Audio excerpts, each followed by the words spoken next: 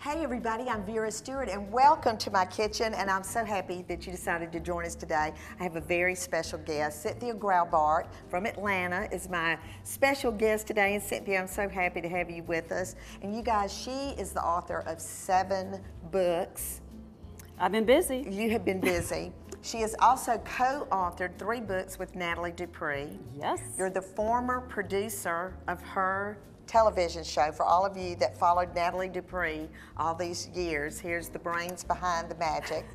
And the current project that she's working on that I absolutely love is Paul Childs, who's Julia's husband. Yes. Is his cocktail recipes. His cocktail recipes. It's such a find, and we are having more fun working on that book. I mean, oh my goodness. The testing is fantastic. Oh, I bet. Well, your newest work is hot, literally hot off the press. Indeed, this indeed. precious book, the definitive book of chicken, is out as we speak, just came out, and we're going to prepare 3 recipes from this book today, correct? We are. We're going to do the pear chutney with chicken thighs, which either you can broil or grill, and then I've got a chicken liver pate, which has a nice little story I'll have to tell you about.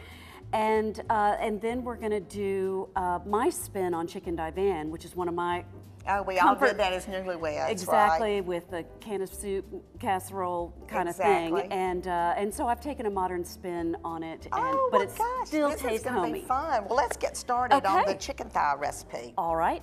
Well, first you make a little chutney, and you did that ahead. I did that ahead, and I sautéed some minced shallots in some oil, and then I added pears and vinegar and some honey for some sweetness, and then I added a little bit of finely minced ginger. Oh, wow. Love the ginger, the pear and the ginger together. Gosh, so fallish. And then you add the raisins. Okay. And then I'm going to make the marinade for the chicken. All right. You want to marinate this for about at least an hour, and overnight is great if you're that organized. I've got some pineapple juice here, and then I've got some soy sauce. Okay. And then I've got some chopped garlic. And you know, the marinade is really going to tenderize that chicken. Now, I bet. we are using thighs, and they are more tender by definition than and you want half of this in there, I correct? sure do. And then I've got some vegetable oil there. Okay. And that's just going to help emulsify the marinade. And you're just going to pulse that up. I am. And you've got the chicken thighs in a Ziploc bag. I do. That you're going to pour this on, and I actually helped you out, and we did a little bit last night, so I'm going to grab those out of the fridge. Thank you. All right, so you just pulse that so it comes together as a marinade, and I'm going to see if I can successfully pour this into the Ziploc. Oh, good, and I get some help with that. Thank you. Oh, that just smells Doesn't it smell wonderful. great? Okay, so let's look at these that we did. Okay. I hope you approve, Cynthia. Your book is so easy to follow, so I'm just going to dump these out. And actually, from the preparation standpoint in the book, you refer to doing the cooking of this under the broiler. And I do. I asked you if, for all the guys and those of us that really like to get outside this time of year, if we could do this on a grill. And you said absolutely. So you're going to get some of those ready to go in the broiler, and I'm going to put a couple of them on this hot griddle over here. And these are boneless, by the way, too. Boneless. Tasty, flavorful. Woo! All right, well, we're going to get these going and get these cooking. And when we come back from the break, you're going to get started on that chicken liver pate. Absolutely. And y'all, the story is so cute. And then I'm going to get started on a kind of a fallish flower arrangement to go with our final presentation. Terrific. So come back with us in just a few minutes.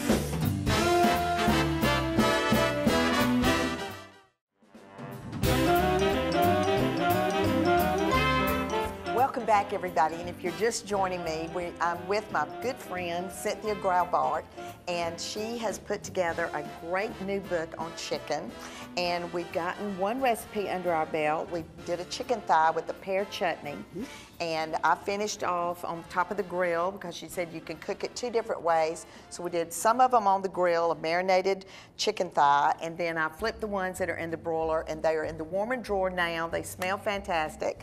So we're going to get started on this chicken liver pate that she said you've got a great story that she's going to share. And Cynthia, while you're doing that, I'm going to move down to the end of the counter because I want to put together a fallish looking flower arrangement for our end. So I'm going to let you kind of bring us up to date on that. All right, so I've been sauteing these onions in some oil, and they're softened and a little bit browned. And you can, if you want them really rich browned, you can cook them a little bit longer. I'm going to add these to my food processor here. Food processor's coming in very handy today. It sure has. And then I have cooked chicken livers in some port, and I've browned those nicely, and now I'm going to add these into the food processor as well. Well, and you know, the Fresh Market always has those chicken livers, and they're so fresh and, you know, just really great, and so I'd recommend popping in over there to pick those up. And I want people to know how easy this is to do. I'm going to add 2 hard-boiled eggs into the food processor, and then I've got some chicken fat. Now you can buy chicken fat in a jar, and sometimes it's labeled as schmaltz, and you can also use duck fat if you like, or you can also render your own chicken fat. And then I've got some salt and some pepper here, and I'm going to whir this together. Now, my husband, his mother used to make this, and this is her recipe. This is a story. This is so cute. And she would wait for her husband to come home. They lived near Fort Tryon Park, and he would come out of the 190th Street subway station, and she could peek out the window and see if he was coming, and as soon as she saw him, she started getting the appetizers ready. The Yiddish word is Vorspeise, and that's what means appetizer, and she would have that waiting when he walked in the door. Oh man, and I bet, every night. I bet some of those stories could work with what you're doing with Paul Childs too. Oh, absolutely. Those cocktail and the cocktail hour. You know, we all have these rituals around food that are so wonderful. Well, and you know, chicken liver pate is kind of taken on a new life of its own because charcuterie is so popular right now that a lot of young people are trying it that might have, you know, turned their nose up at that ahead. One of the things I want to point out about what I'm doing down here is that, you know, flowers don't have to all be flowers. You know, people get all caught up on what's blooming in your yard. And this is literally greenery that I'm just going to pop in a few flowers because this time of the year you don't have that much. But you know, if you don't have pretty greenery, I bet your neighbor does. And my neighbor always has pretty greenery if they happen to be watching right now.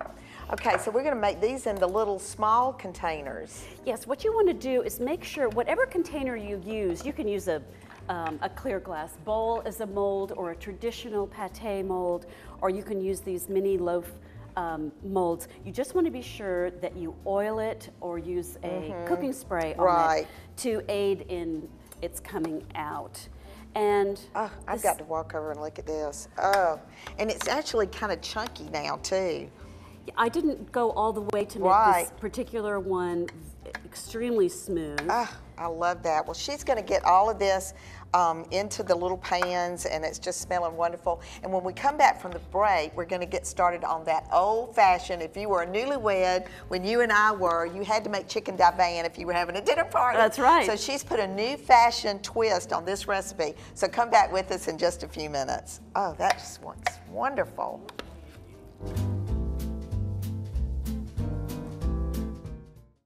Vera's Corner is brought to you by Georgia Bank & Trust and Southern Bank & Trust.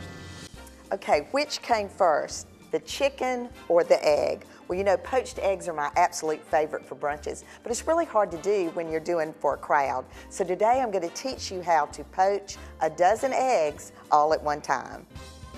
Fill each of 12 muffin cups with a tablespoon of water. Crack an egg into a measuring cup. And to avoid spills, you want to position the egg to hit the side of the muffin cup. Put into a 350-degree oven and bake for 8 minutes and check. If the whites aren't set, bake for another 2 minutes and then remove promptly with a spoon. I recommend serving it with greens and fresh vegetables or even on a piece of toast. Season and enjoy.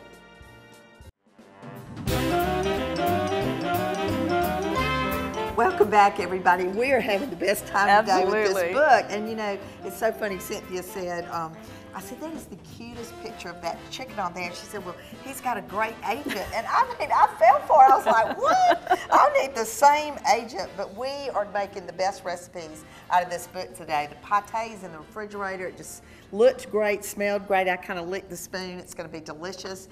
And now we're starting on the old school favorite, you know, the chicken divan. Right. As newlyweds back in the day. You had to know how to make that if you were having a dinner party. We've kind of gone back in time with the chicken liver pate because it's kind of been reinvented with the charcuterie tray. Absolutely. You know, popping so up everywhere. People out there, you don't know what you're missing if you don't try this. And Cynthia's been nice enough to share these recipes. Not only are they in her book, but they'll be on our website at VeryVera.com. Terrific. So tell us what you did while we were away with the sauce. I melted some butter and added some flour, Okay. and I cooked that for about a minute so that the flour would start to cook. You don't want it to taste pasty. Right. And then I added some chicken stock, and now I'm going to add some milk. Okay. And this is our sauce that will go with the chicken. Now I have to tell you, I grew up on chicken divan. My mother was the can of soup casserole queen of every suburb I ever lived in growing up. Bless her heart, as we say. And of course, it's one of my comfort foods because that's what I grew up with. But I had to move away from the can of condensed soup. Right. So I'm just made really essentially a white sauce here. That's beautiful. Isn't that nice? That's a really nice texture. Well, and then you gave me a project while we were away during the break, and I got the chicken breasts boiled and ready to be cut up. And I cut those into bite-sized pieces. And then I learned something from you today, Cynthia, about this toast, because when we were experimenting with your recipes, I said, well, you know, just butter the bread and then put it under the broiler. Right. And I said, well, no, she said to toast it first. And you said your mom always did it that way, but if you toast the bread first and then butter it, it stays crisp. It stays, it does. It's just fantastic. It really is a nice way to do it. So while you're working on that, I'm going to be getting the chicken cut up. Okay, and I'm going to continue with the sauce. I'm going to add some dry sherry, and I'm going to add some dry mustard. I am a huge dry mustard fan, and as it turns out, you know Sherry Castle, right? don't you? Right. The cookbook author. Well, she's a dear friend, and she was over one night when I was testing this recipe, and we discovered that we're both really huge dry mustard fans. Well, I was going to say we had port in the last recipe and sherry in this one, so maybe y'all were. We're having doing a little of that too. All right, I have a little pinch of nutmeg. You could also change this recipe up with a couple of tablespoons of curry. That's a nice variation. I love the nutmeg. That's one of the things I really liked about it. And then I've got some salt and pepper. And our sauce now is good to go. And I'm going to put a little bit here in the bottom of my casserole dish. And this is one of those recipes where you want to make sure you're oiling or spraying your casserole dish so that it won't stick to the bottom of the pan. And then I'm going to add half my broccoli here in a layer. Now the broccoli I just steamed just so it would be a little more tender. And then I've got some grated cheddar cheese that I'm going to put in here. And then you need this chicken. And then so I need that chicken. Ready for You've got a layer for me there. I've got a layer for you. And you know, these chicken breasts, the Fresh Market always has on Tuesday on sale for $2.99. So, I mean, honestly, you got to get there early because the line starts forming, but it's a great deal on Tuesdays at the Fresh Market. Great, and then I'm going to add another layer of sauce. Oh, look sauce. at that sauce. And this is and this recipe freezes really well. It freezes well. You know, it's a nice thing to take to somebody when they need a meal, and it's easy to put together. And I'm gonna finish off my next layer here with the broccoli and the cheddar and the rest of that chicken, Vera. Yes, get it done, get it done. Perfect. And then let me cut this toast. And then the thing about it, you know, you have all the casseroles that have the crushed crackers or, you know, the Ritz crackers or whatever on the top, or the panko breadcrumbs. And this is so neat because it's pieces of toast, so it has a little quaintness about it. It really does. It really has a homey feel. Now, I have finished off with the layer of Okay, so I'm going to give you some of these, and while we finish putting this together, when we come back from the break, we're going to lay everything out. We're going to have a little tasting session, and then I'm going to talk to you about the flour arrangement that I got finished. So come back with us in just a few minutes. I'm just going to sprinkle this with some Parmesan cheese before we put it in the oven. Okay.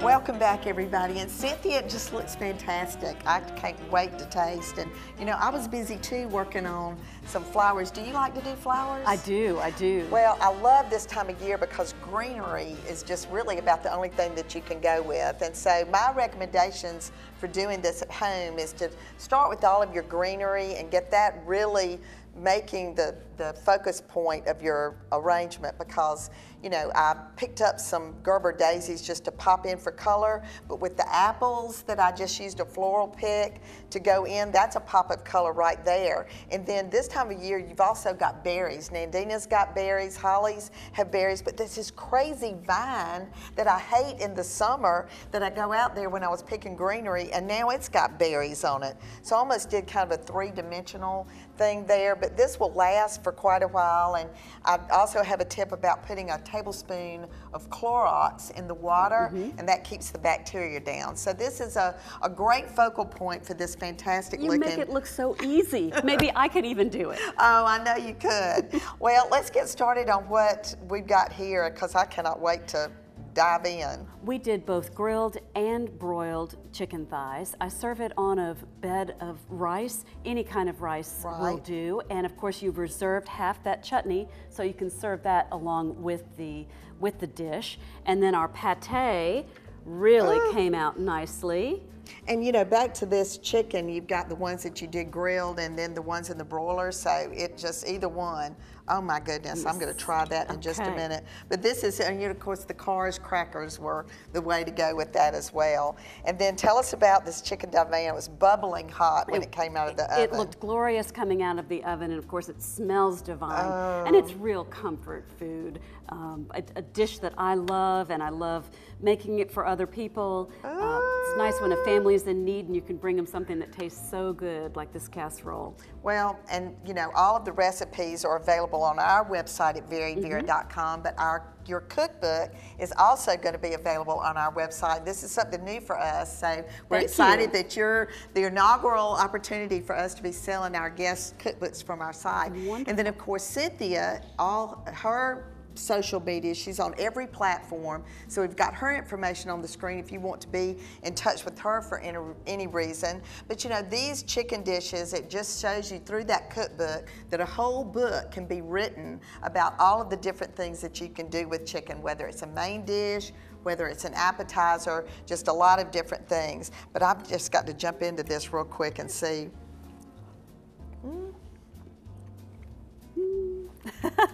It just takes you back in time. Well, Cynthia, I certainly want to thank you for joining us today. And for those of you that are not familiar with her, like I said, please go to her sites and look and see everything that she's got going on, where she's going to be traveling with the book. And you know, on the Very Vera show, I always say, no matter what you do it in good taste. And obviously, I'm tasting some really good food right now, so I've made a great choice there. But I hope you'll come back and join me again on the show. And I want all of you to come back and join me as well. And I'm going to dive in and enjoy some of this delicious food. Thank you for having me. Okay, come back with us again next week.